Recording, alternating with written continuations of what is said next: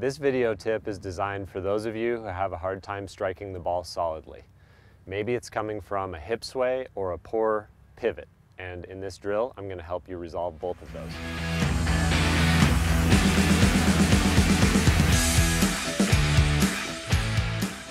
In this drill, we're going to use 2 alignment sticks, which could also be 2 golf clubs, and a chair. I've got a camping chair, but anything that's about hip height, just below your waist, would be perfect.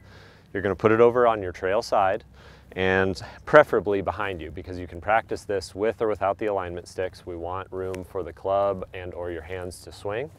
So what I'm going to do is I'm going to place one stick on the ground on my trail foot, just on the instep, and the other one I'm going to put nice and high up here on the front of my shoulders.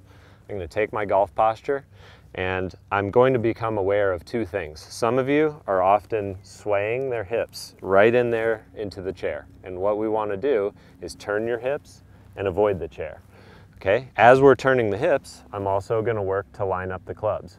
The classic move would be for somebody to have a lack of shoulder turn and they slide the hips.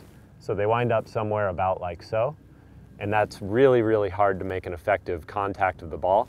So instead, we're going to learn to pivot, turn the waist and the shoulders. We're going to line up the 2 clubs or line up the 2 alignment sticks, and we're going to avoid the chair on our right hip.